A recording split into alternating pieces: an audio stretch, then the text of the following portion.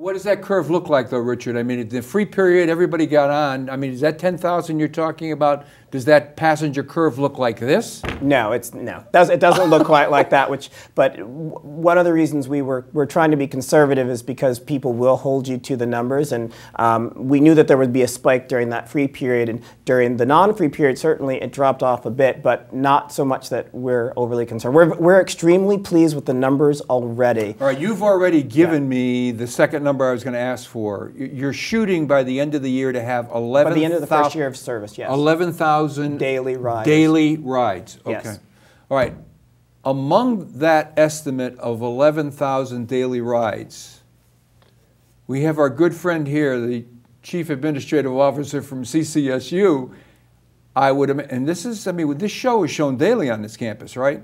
Wow. So what's the impact to Central Connecticut State University, Richard? What are you expecting? What have you experienced? Well, the university overall believes it has supported this program for a while, including when it was having some of the checkered problems you were talking about publicly, and even writing the governor on why we believe the project was important. And we really have three main reasons we've continued to see this project as being important. First of all, as a public institution located in the center of the state, we know directly of the congestion on 84 and the need to try and deal with that, and any way to deal with that is something the university would support. Second, it brings ridership to where the university is located. And anybody that brings ridership to where the university is located is going to be supported by the university. Right. Clearly that's important.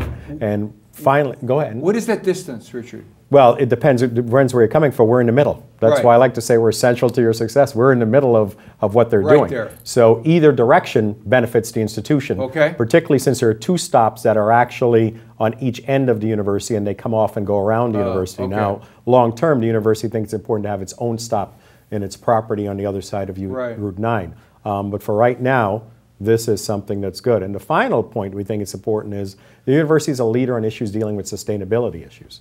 And clearly, anything that enhances our ability to reduce our carbon footprint, reduce the number of single individuals coming with a vehicle on the campus is beneficial to what the university thinks overall we should be doing. And that goal isn't simply for the university. We think it's important for our country to be heading in that sort of direction.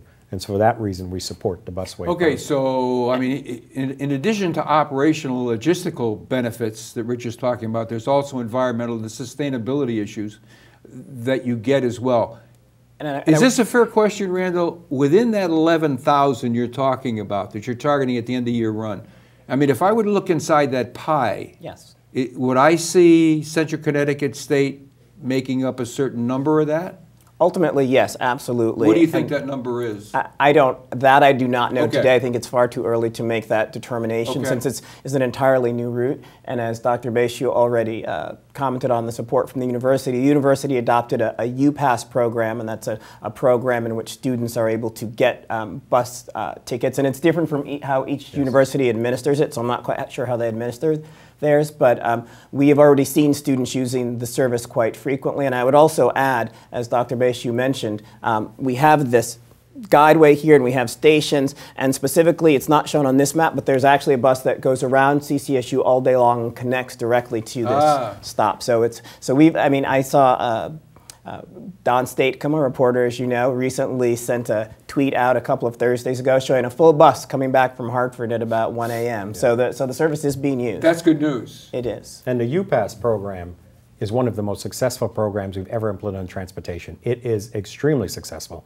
And a good sign of that is the amount of complaints of people I get who can't get to UPass, because it is very popular at the university, and it's able to be used here. And in fact, student government recently met with me that they are willing to consider putting funds in from student government to help enhance the program. Excellent. The program is very successful.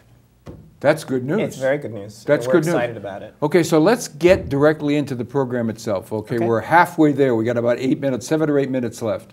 So I noticed that I went to your website. It's a great website.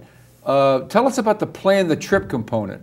So we have a trip planner, which is actually part of, it's on the CT Transit website. So you can go to cttransit.com or ctfasttrack.com and get information on the system. And that's a program that we've had in place before. They're currently still updating it, and that's an ability that you have to go in and put where you're at and where you're going, and it'll help you plan your trip. But in addition to our trip planner, there's also a Google Planner, and Google has all of our information as well. So you can also input it there or into Google, and it'll help you plan your trip. So it can optimize my trip as well. Exactly. And I should also mention we also have something called Trip App, which is an outside company developed trip app, and transit app. That's what you look for. It's a free app, and all of our buses have GPS, they're GPS enabled, and if you go to that app, and it'll show you downtown New Britain Station, it'll say your bus, the 128, will be here in 15 minutes. You know, Richard, I have to ask you this question because when I looked at the picture of the bus, and listening to you talk about the bus, and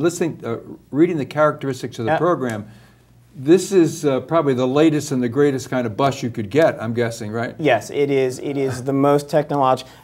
Short of having a fully electric bus, which is still very new technology, these are the most advanced buses. What does that thing cost to pop? Average buses for any person, any system buying a new bus is about $300,000 to $500,000. When you buy a bus, you literally buy a bus shell, the engine components, but every last piece, the colors, the seating, every last amenity that you have is something different. And how many does it hold? We have 3 different types of buses that run on this. So the articulated bus, which is the large 60-foot bus, holds 57 seated passengers, 119 when you include the standing component. Then our circulator buses, which we touched on briefly, we have buses that hold 35 or 45 passengers.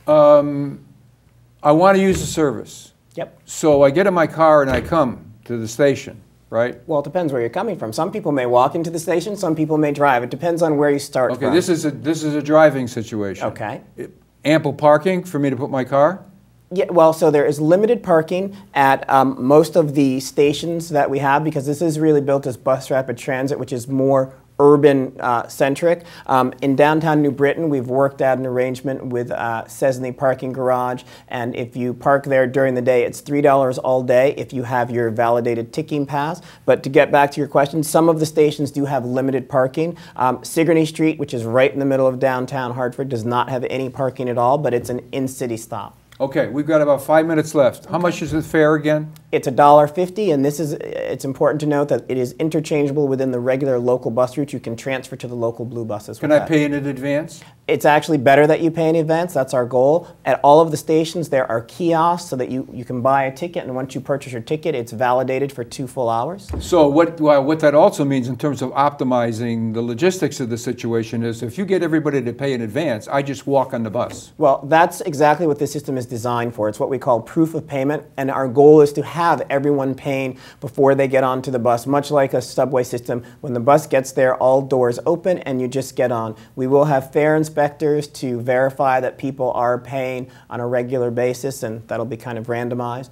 But we're very excited about it. And that's the purpose, is when you cut down that time for boarding, 2 minutes here and 2 minutes there, you make the trip time much more quickly. One of the things that interested me about the services you provide is the Wi-Fi.